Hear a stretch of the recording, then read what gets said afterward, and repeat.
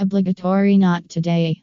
I was a junior in high school, probably peak time for embarrassment, especially around peers. My school offered yoga as a gym class. I'm flexible, so I was like, shit, I should do that. It's a wonderful class, the teacher loves me, and as such, I sit almost smack front and center with my mat. What a dumbass goody two shoes. So I'm on my period. I had just gotten one of those menstrual cups and was still getting used to positioning it right, but I was confident enough to wear it to gym class, unfortunately. No, this isn't where you think it's going. We get to candlestick, and I go up with perfect form, my legs straight up in the air above my hips, holding my body up with my core. Not a particularly difficult pose, but you need to really keep your stomach engaged to keep steady.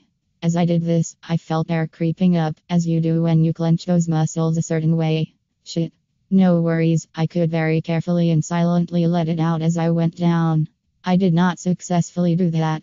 I sat cross-legged on the floor with everyone else, feeling the built-up balloon up around that stupid cup, waiting in silence, praying to fucking God that no noise would be made. God did not bless me. My stupid vagina let rip, completely out of my control, in a room full of silent high schoolers, none of which I was close with at all, so it couldn't even be funny.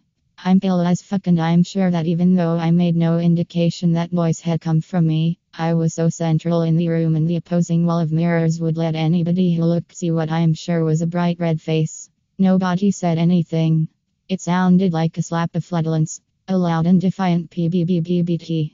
I couldn't believe I had been betrayed by my own attempt at environmental consciousness. That stupid cup. And I had to stay in class for another 30 minutes before I could properly hang my head in shame and walk away.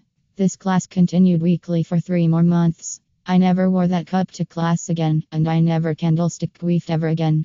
But God, the trauma. TL Drive. Wore a menstrual cup to yoga class, queefed loud as shit in front of all of my classmates and my teacher.